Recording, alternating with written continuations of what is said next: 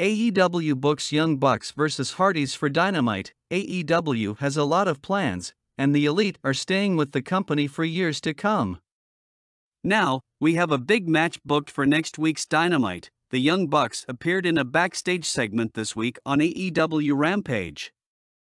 Nick and Matt Jackson said that they will now be focusing on the AEW Tag Team division.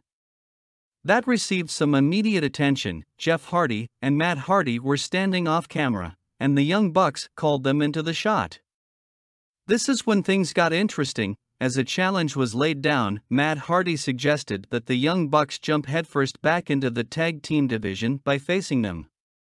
This was followed by some banter about who was the best brother tag team in AEW. Friends, who is the best brother tag team in AEW? Sound off in the comments below.